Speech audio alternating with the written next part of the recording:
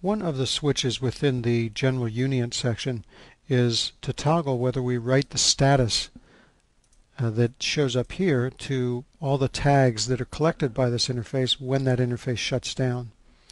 Now, this supports a feature that we've been calling for years, the so-called shutdown events. Let me show you what I mean by this. What we're specifying here is if we choose to check that field and then choose a digital state, then when the interface shuts down, we will write that value into the Pi system or the Pi archive for all the tags collected by that interface.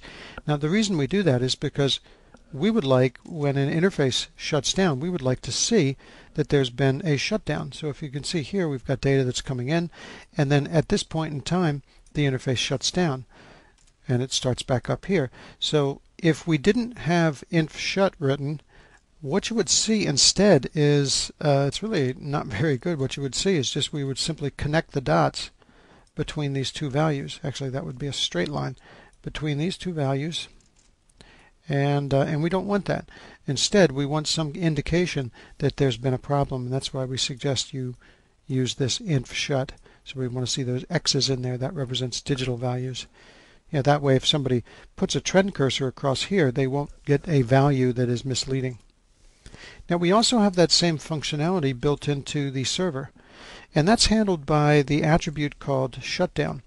Every Pi tag has an attribute called shutdown. What that attribute controls is if that shutdown is set equal to 1, then when the Pi system shuts down, at that point we will write a shutdown event into the tags that have shutdown equal to 1. So if we shut down at this particular point in time, we will write the shutdown event right here into the archive for those tags, and when the system comes back up, what you'll end up seeing is these X's. You will not just connect the dots as we, which is what we would do if we didn't have those digital states written. So typically, the only tags that are configured with shutdown turned on would be those tags that may not be collected by an interface.